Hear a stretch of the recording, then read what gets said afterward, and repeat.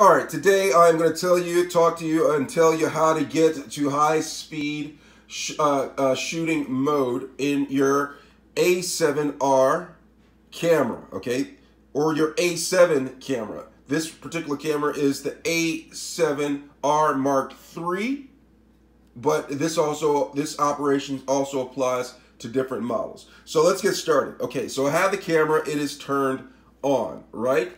All right.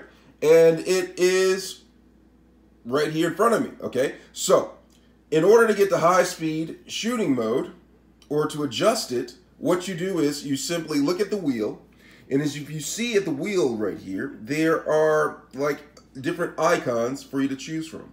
What you're going to do is you're going to choose this left icon. So you're going to press the left portion of, make sure it's in shooting mode and not display mode, right? You're going to press that, and it's going to take you to the drive mode, okay? Right now, it is in continuous high. So when I take a picture, it shoots very fast. All right, so let's go back to it. All right, so I'm going to change it. So now it's continuous high shooting. I can change it to mid, which is a little bit slower, or low. But then there, in this particular camera, there's a high plus. I never shoot with that. Usually just high is enough for me.